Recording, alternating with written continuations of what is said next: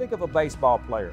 If he's successful 3 out of 10 times, he's an all-star and he makes millions of dollars and he's the highest caliber type player. Think of Colonel Sanders. They say he opened up 67 businesses before he hit Kentucky Fried Chicken. And in my own personal life, I mean, I tried so many different ways to market, to advertise, to build my law firm. We fail daily, but there's an old saying, you know, you lose some battles and you win the war. So just remember, failure is just as much a part of your life as success. And actually, when you fail, you are succeeding and moving in the right direction. So don't be afraid to fail. Don't take it personal. There's not one person on this earth who hasn't failed.